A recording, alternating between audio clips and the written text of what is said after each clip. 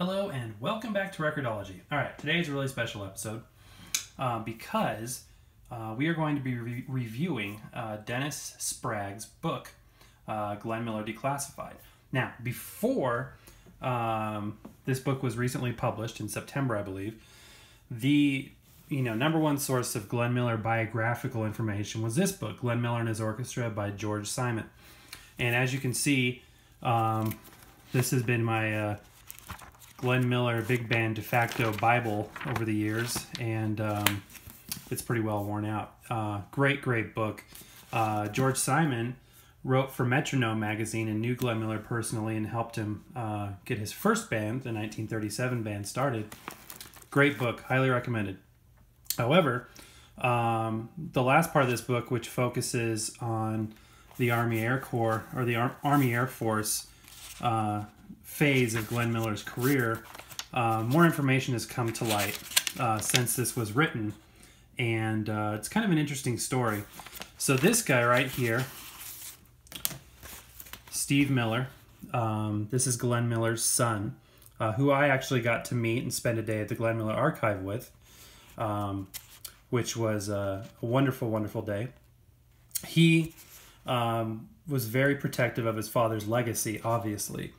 And unfortunately, there was a lot, through the years, there was a lot of BS stories and, theories about what happened to Glenn Miller. And a lot of it was detrimental to his image. And most people believed it was garbage. And there was a few trashy books about the subject. Well, Steve told Dennis, who runs the Glenn Miller Archive at the University of Colorado, to get to the bottom of this and find out once and for all what really happened with documented proof and whatnot. So what a great mission for Dennis to have. So he wrote this book, which just came out, Glenn Miller Declassified, and I apologize, this is a library copy, so I don't have the beautiful cover art. But this gives an overview of Glenn's life, but it also goes into more detail about specifically the AAF band and what happened during that phase.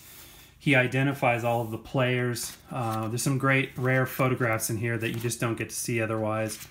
Some very unique material. This book is extremely well written. It's very technical. For the Glenn Miller fan or anybody who really wants to know what happened to Glenn Miller, this goes into the nuts and bolts and the details and lays it out in such a way that the reality of what happened makes complete sense. It's logical. He traveled all over the world for this, researching this book. He met with dozens and dozens of people, and he had access to unprecedented information that had never before been accessed by a biographer. So this really is the definitive book on Glenn Miller, especially his last phase of his career.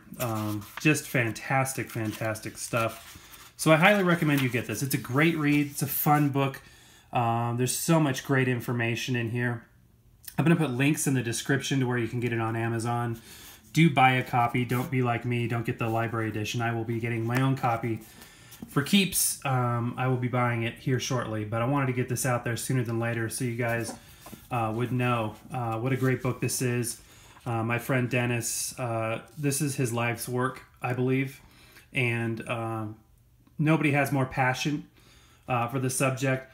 And one of the concerns that I had when I knew he was writing this book was, will this reveal anything about Glenn Miller that was negative and maybe would tarnish his image? And I really hate biographies that, go after a subject negatively. And he assured me, no, your respect for Glenn will only increase with this book because it sheds light on not only what a true patriot he was, but what an honest man he was, how much he cared for his country, and obviously gave the ultimate sacrifice. So just a fantastic read.